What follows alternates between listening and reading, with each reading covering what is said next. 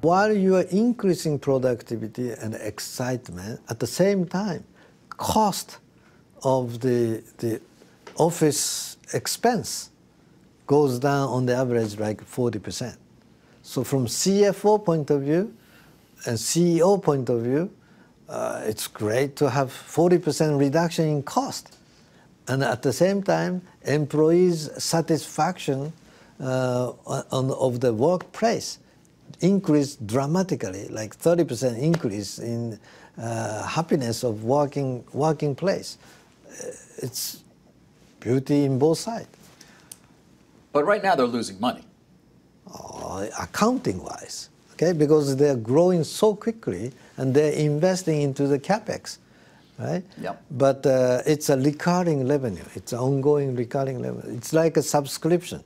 You know the subscription of magazines or newspaper, and now Netflix. Yes. Netflix is still losing money, but the value of the company is tremendous compared to other media companies. It is based on the ability to continue to attract subscribers that yes, are valued at this point. Subscriber growing and recurring. Right. So the initial investment is just the initial investment.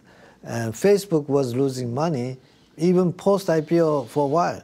And once they start making money, it's dramatical, because the basic cost of the customer acquisition or innovation is not that growing exponentially. It's almost flat. So initial cost is high and almost flat. But the revenue from the recurring subscription goes exponentially. Did you want to invest more in WeWork? Of course, of course. Were you disappointed you were not able to, or that some of your investors, this has been reported, tried or succeeded perhaps in saying don't invest as much as you want?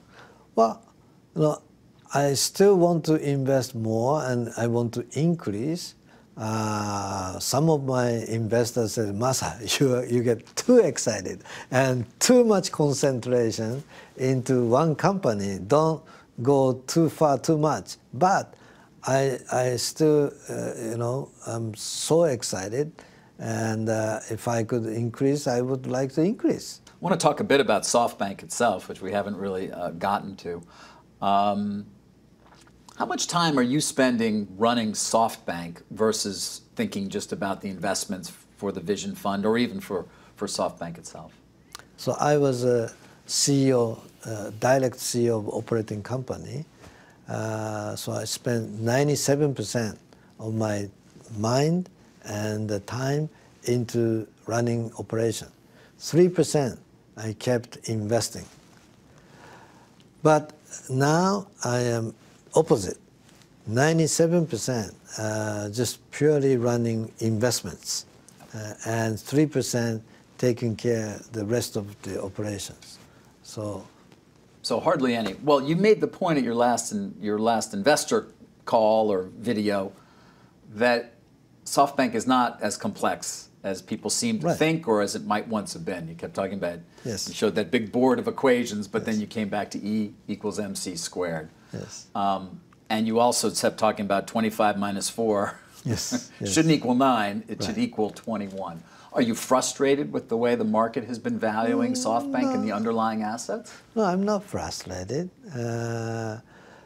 People need some time to digest what the true value of SoftBank. I'm not a seller of our share.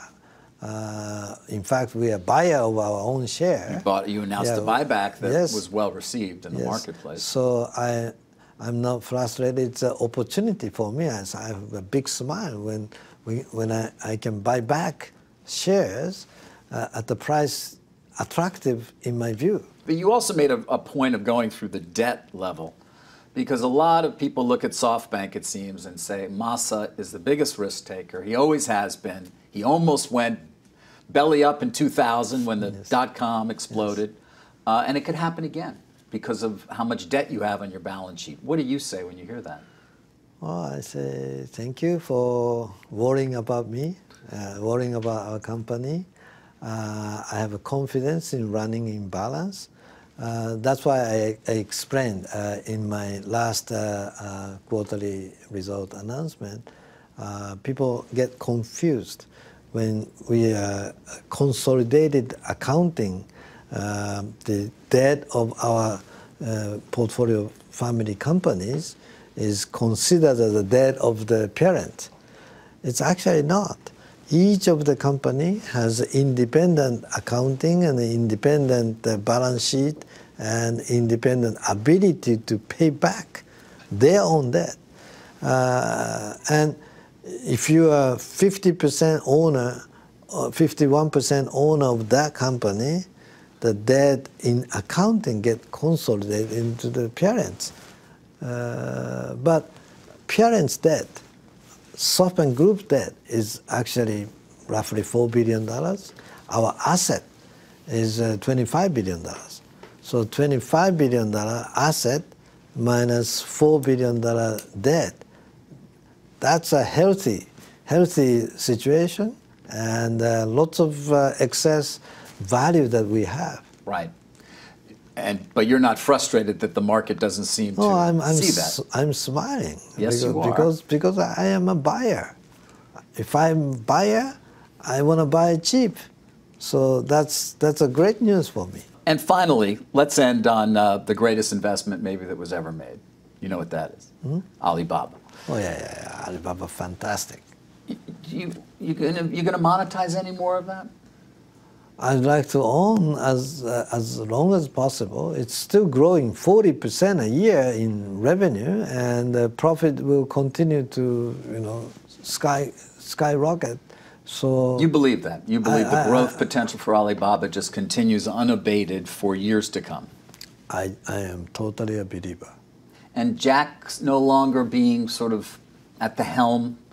Does that matter? Does Jack Ma's kind of departure, from the company make a difference? For a long time, he was telling me that his style is to let the people under them, young people, arise and grow as quickly as possible, so that he would not have to do day to day, and he can still think philosophical.